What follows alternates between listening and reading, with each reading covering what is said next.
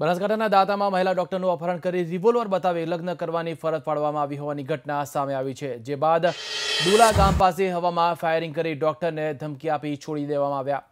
ગઈકાલે મોડી સાંજે 4 ઈસમોએ રિવોલ્વર બતાવી ડોક્ટરનું અપહરણ કર્યું હતું, જે બાદ તેમને છોડી મૂકવામાં આવ્યા। આ મામલે દાંતા પોલીસ મથકે સિદ્ધપુરના 4 લોકો સામે ફરિયાદ નોંધવામાં આવી છે અને પોલીસે સમગ્ર મામલે કાર્યવાહી શરૂ કરી છે। ડોક્ટરના અપહરણનો કિસ્સો સામે આવ્યો છે। અપહરણનો પ્રયાસ કરવામાં આવ્યો। ડુલા ગામ પાસે હવામાં ફાયરિંગ કરીને મહિલા ડોક્ટરને ધમકી આપવામાં આવી હતી।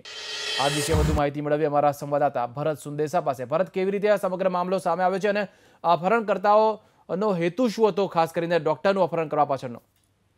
હજી ચોક્કસથી જણાવી દઈશ કે જે અપહરણ કરવામાં આવ્યું છે તે દાંતાના રતનપુર ગામેથી કરવામાં આવ્યું છે। જે ડોક્ટર મહિલા છે તેની સાથે તેઓ બળજબરીથી લગ્ન કરવા માંગતા હતા, પરંતુ તેને એ બાબત સ્વીકાર ન હોવાના કારણે તેના જે સાગરીતો તે તેઓ 4 ઈસમો ભેગા મળી અને કારમાં તેનું અપહરણ કરવામાં આવ્યું હતું અને ત્યારબાદ તેને સિદ્ધપુર પાસે લઈ જવામાં આવ્યું હતું। અને તે સમયે આ મહિલાએ જે સાઇન કરવાની વાત હતી તે સાઇન કરવાની ના પાડવામાં આવી હતી। એ વખતે તેના હવામાં ફાયરિંગ પણ કરવામાં આવ્યું હતું અને એ વખતે લોકોના ટોળા થઈ જવાના કારણે તેઓ ગાડી લઈને ભાગી જવા પામ્યા હતા। ત્યારબાદ જે મહિલા ડોક્ટર છે તેઓ તાત્કાલિક દાંતા પોલીસ મથકે આવી હતી અને 4 ઈસમો વિરુદ્ધ ફરિયાદ નોંધવામાં આવી છે।